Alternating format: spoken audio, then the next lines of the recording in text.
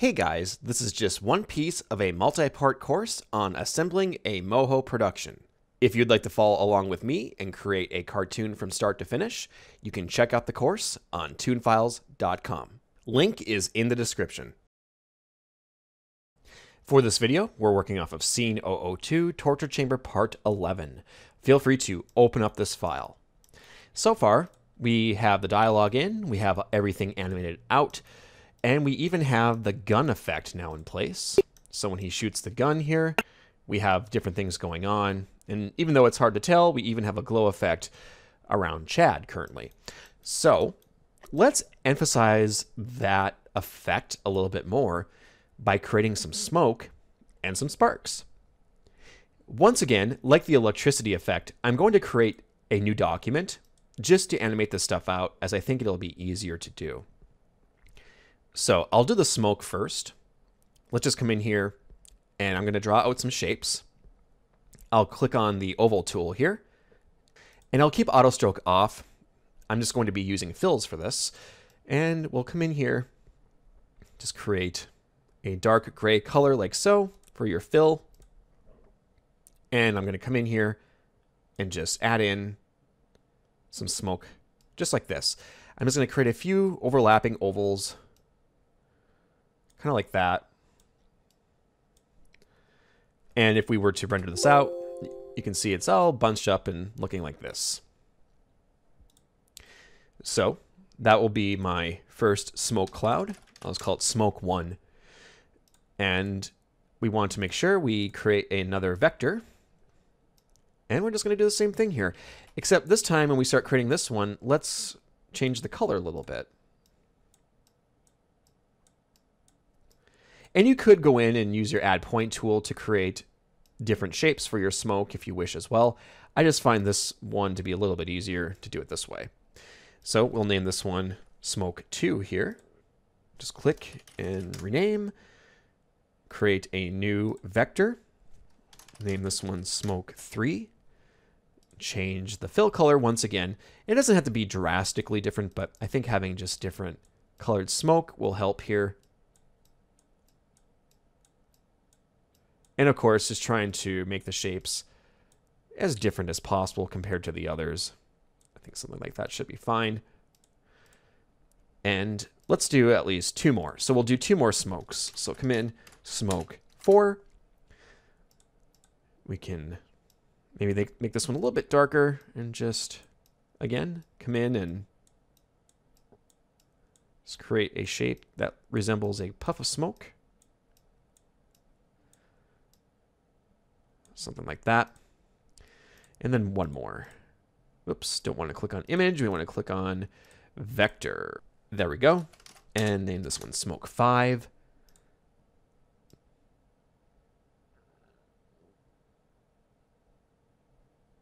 Bring it up about like that. And again, just create a quick smoke effect like so. There we go. So now it's just a matter of taking these and putting them into the shot where we feel they can be best implemented. And we could even animate them out, so that way all we have to do is just put them in and then they animate out and we're good to go. One more thing I want to do though, before we get to that point, is double click on any of these. I'll start with smoke 5. And I'm going to come in and adjust the opacity. For this first one, I'll put it to, let's say 67. Hit enter. Go to the next one. Your opacity here will be a little bit different. Let's go 45. Hit enter. Next one, we can make this one maybe around 89. Hit enter. We don't want them to be too transparent, but just have some transparency just for some variety. So 56. And then for this last one here, we can go in and just do, let's say, 45 and hit enter. So now you have this type of thing going on. And we can animate these out next. So we'll start with smoke 1, and I'm just going to hide everything except for smoke 1 so I can kind of see what this looks like.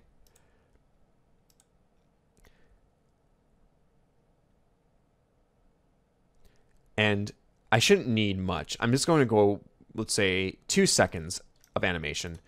And all I'm going to do is just raise it up like so. And while it's doing that, I might enlarge it as well. So if I come back here to frame 0, I'm actually going to take the origin tool and place it in the center. It's going to go up like that. And as it goes up to frame 48, we're just going to enlarge it like so. So it kind of goes like that. And then we're going to go back to frame 0 and double click on smoke 1 in the layer settings. We will allow animated layer effects. I'm going to blur this out a little bit first, just at 10. And I want to set the opacity to 45, but we need to make sure that there's a keyframe locked down for this. So I'm actually just going to change it to 46 and hit enter. So that should now allow us to key this out the way we want. So now if we go all the way up here, we can go to frame 48. We can change the opacity to 0 and then hit enter. So it's just going to sort of fade out as it goes up. And we're going to do the same now for these others. So here's smoke 2. I'll make sure I put the origin point in the center. We're going to come in here and just drop this down like so. We can go to frame 48, and we're just going to raise this up. And I'm going to try to do different speeds as much as possible and just different effects. So we'll go up about like that, should be fine. And we want to then come back here to frame 0, double click. We will allow animated layer effects. We're going to make sure the opacity has been keyed just by changing that. And we can also change the blur radius here. Let's go to 14, just to add a little bit of variety from the other one. And then hit enter. And then when it goes all the way up, we go back to the opacity, change it to 0. So we have that one now animating out. Just a few more here. Come in. And let's just go to frame 0, make sure that we have the origin point in the center. We can lower this one as well. Double click on smoke 3, make sure animated layer effects are turned on. The blur radius we can set to, let's say 9. And we'll just key the opacity just to make sure. Go to frame 48, raise this up. I'll raise this up a little bit more just to have a different animation to it. We will enlarge it, double click, and the opacity is now set to 0. Smoke 4, same thing, same type of procedure. Just add your origin point. Make sure you get it into position. Make sure you're on the right frame. You can see that I set this on frame 48. Not a big deal. I'm just going to select that key and use Control X or Command X to cut it, and then paste it on frame 0 with Control V or Command V. Then we'll go into the layer settings, allow animated layer effects, change the blur radius to something blurry. Make sure we have the opacity keyed out as well. Go to frame 48, raise this up, enlarge the smoke, come in, and we're going to knock down the opacity to 0. And then we have one more here. Again, same things. Get your origin point established. Make sure you are in the right spot. Make sure you're doing this on frame 0. We're going to double click. Make sure we allow animated layer effects. We'll change the blur radius to 13. Make sure we key out the opacity. Go to frame 2. We can come in now and just raise this up, enlarge it a little bit. Go back here, go to 0, and we can call it a day. Now, one more thing I can do, I just kind of realized as I was going through this, is I'm just going to come back here and I'm going to stopwatch all of these. So smoke 1 through 5. What that will do is allow me to see them all in the timeline at once. And I just want to come in here and adjust the speeds of these. I don't want them all to be going at the same pace. So smoke 5, I'm actually just going to come in here and move it over to 3 seconds. Smoke 4 can stay at 2. Smoke 3, let's kick it back so it's a little bit quicker. Smoke 2, we'll kind of put it in between 2 and 3. And then smoke 1, we'll also just nudge up a little bit. So now if we were to look at this, you can see that they don't all dissipate at the same time if we were to actually have them all on.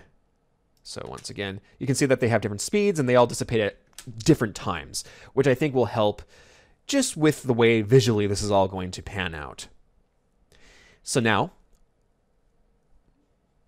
I'm just going to save this so that way we have it, and you can reference it if you want. We're going to put this into your effects, and we'll name it Smoke Clouds.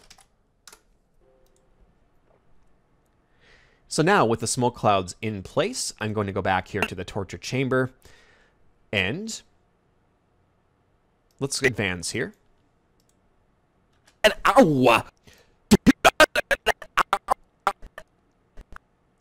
So I think basically right after this happens, so at around, let's go 370, right before it ends, we're going to bring in these clouds. So I'm going to use Control-Alt-Y to bring in the smoke clouds. I'm just going to double click on smoke clouds, and I want to check every single cloud that I made and hit OK. So now we have these smoke clouds right here. They don't appear until that point, which is good.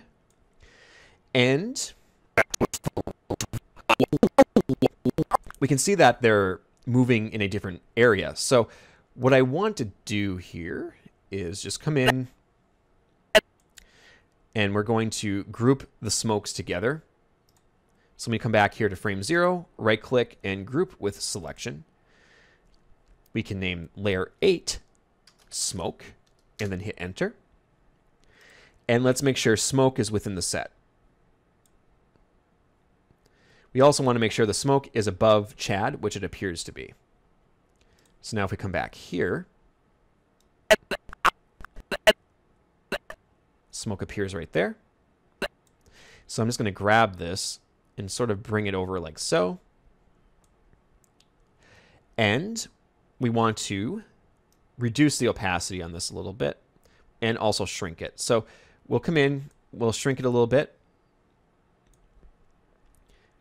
Double click on that group, allow animated layer effects, change the opacity to 0 and hit enter.